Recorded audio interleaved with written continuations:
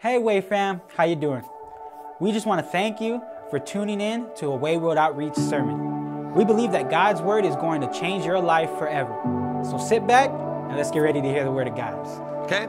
So expect. Look at John 4:35-36. Our expectation should be in agreement with Christ's expectation. He believes the harvest is ripe. He believes people are ready to get saved all over the world. And John 4:35-36 says, you know the saying, 4 months between planting and harvest, but I say, wake up, look around. The fields are ripe for harvest. The harvesters are paid good wages, and the fruit they harvest is people brought to eternal life. What joy awaits both the planter and the harvester alike. Do you see what joy awaits? You know what this is a scripture? This is a scripture about expecting people to get saved, expecting my family to get saved, expecting your friends to get saved. He goes, what joy awaits you in the future when your friends and family get saved?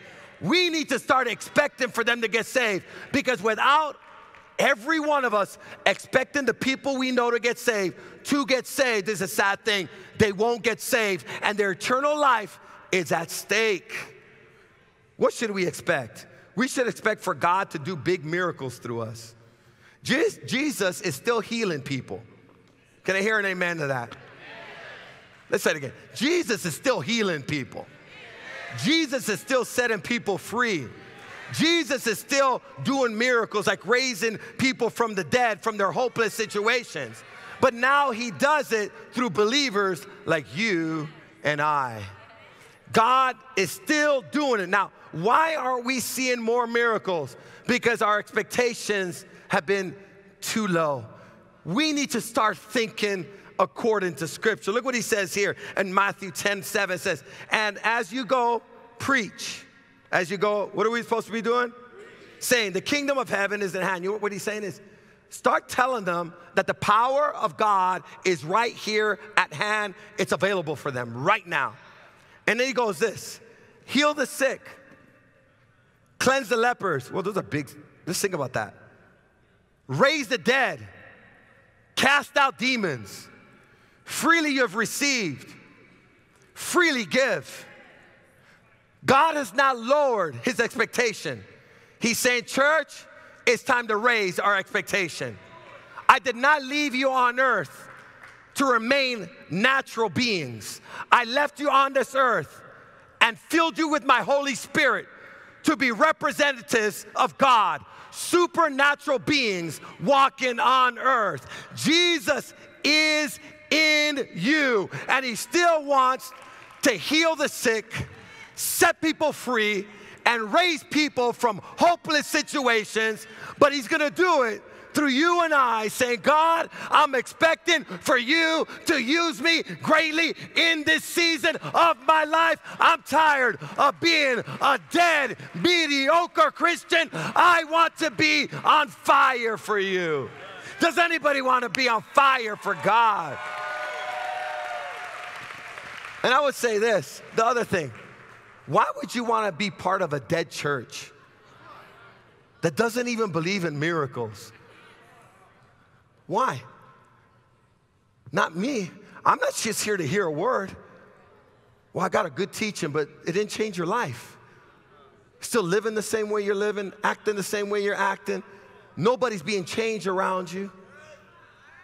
I'm just challenging what God's challenging us to do. When Jesus called them aside, he goes, now, this is what I want you to do. Crazy stuff. Go heal the sick, go cleanse the leper, go raise the dead, and go cast out demons. Okay, Jesus. Anything else? How about why don't you add walk on water there? Because every single thing that he said a mere human being can't do, but a believer can do, full of his Holy Spirit. It's time for us to stop walking by the sick, walking by the demon-possessed, walking by hopeless situations and acting like they're not there and acting like you don't have the power. God is just saying this, expect for me to do miracles through you. Stop, pray. Counsel someone. Help them get set free. Share your faith. And the last thing we should expect supernatural provision for our lives, for ourselves, and our church. Don't expect to live in poverty. And this is what I'm going to say this. Poverty is a curse. Because you know what poverty means? Lack. God doesn't want you to live in lack. So stop expecting lack and start expecting provision. How do we know that lack is a curse? Because in the Garden of Eden, there was no lack. Lack and poverty only came after the fall. And now this is what God is saying. I've redeemed you. Jesus said this, I've become poor so you could become rich. I took that curse too. It's time for us to start expecting for God's resources to flow through every single one of us and let go of our poverty expectation and start receiving a provision expectation. Is there anybody receiving that? Say, I'm ready for some provision. And 2 Corinthians 9:8, it says this, and God, look at this. This is why you should expect. You should expect provision because this is what God says he'll do. So if he said he'll do it, you should expect it.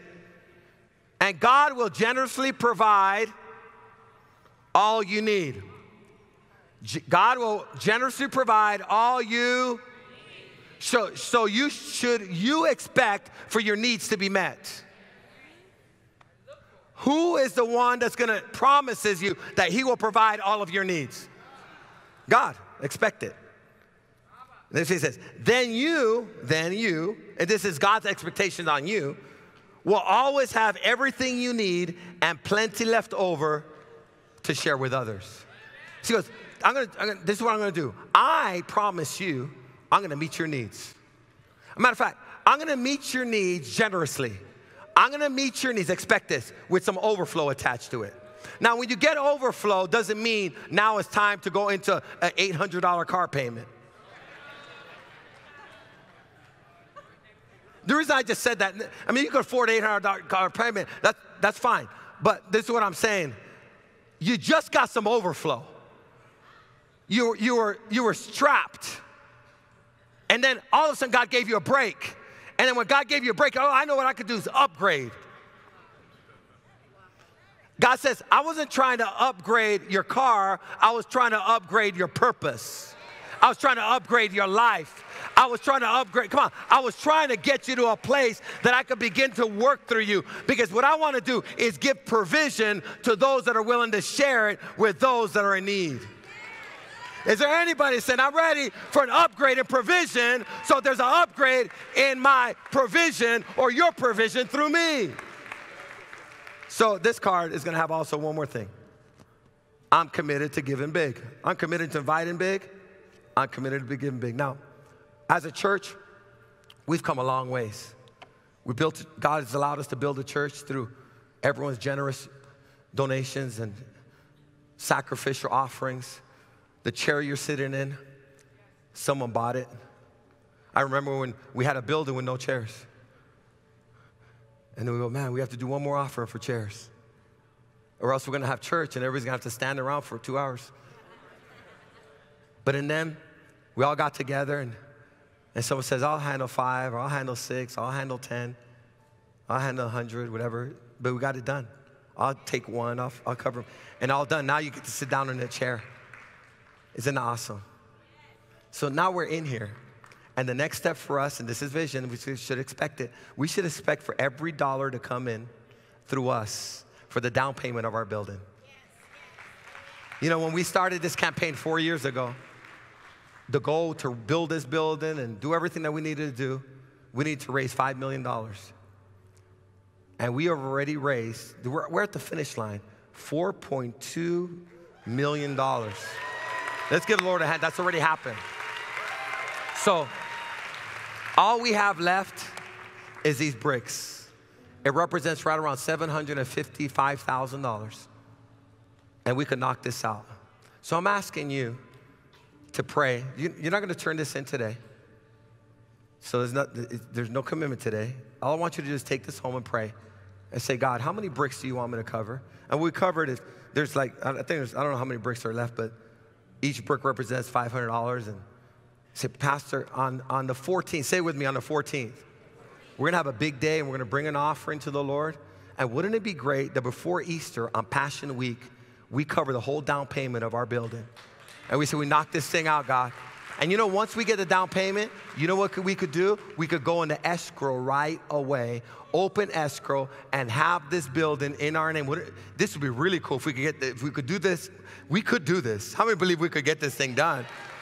You know, somebody can handle 1 brick, someone can handle 5 bricks, maybe there's someone that can handle a pallet. So I'll handle a pallet. I could do that.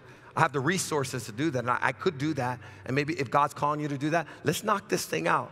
Let's believe for big things. Let's expect big things this Easter. Our friends and families to get saved. Let's cross a hurdle, get this building in our name, and let's let God do the next big thing He's ready to do in our ministry. It's going to take some faith to do this, but we could do this together. How many believe we can get this thing done? Awesome. Wow. Wasn't that an amazing word we just got done hearing? Now, before we leave, can I pray with you real quick? God, right now, I just want to pray for the person on the other side of this lens, God. You see their heart, God, and you see their needs, God, and I pray that you provide them with everything that they need, God. And I pray that you continue to show yourself to them, God, and to grow them in your word and in your spirit, God. In Jesus' name we pray, amen. Now, if you believe that this word has impacted your life and you would like to do the same for somebody else, do us a favor and click this link up here, or follow and click the link in the description box. We love you, WAYfam, and until next time, see you later.